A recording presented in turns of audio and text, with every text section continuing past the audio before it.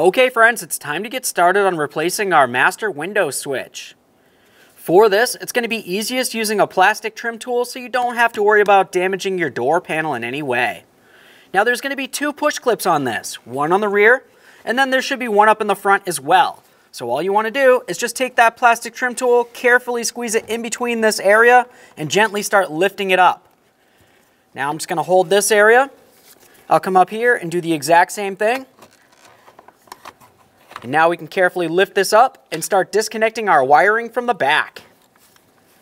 For this, I'm just going to grab onto this tab right here, and that's going to release those two ears. And we can slide this right out. Every time you remove an electrical connector, you want to give it a quick inspection. If you see any funny colors, it's corrosion and it needs to be dealt with. This one looks fine, so we can continue with our installation.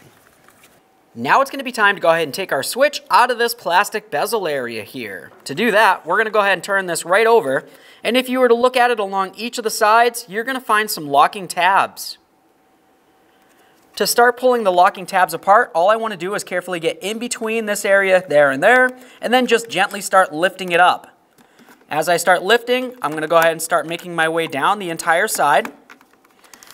Spin it around and do the exact same thing on the other side of the switch. Carefully separate the two. There's our original switch. Go ahead and set that aside.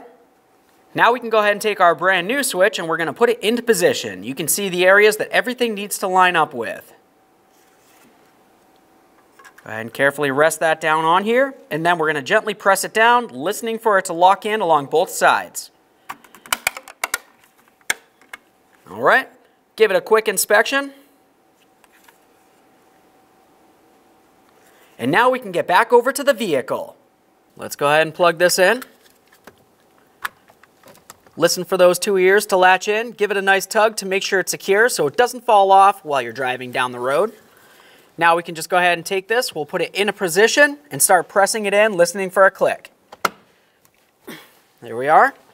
Now, of course, you just want to put the key in the on position and test your mirrors, test the windows, and make sure that the window lock works as well.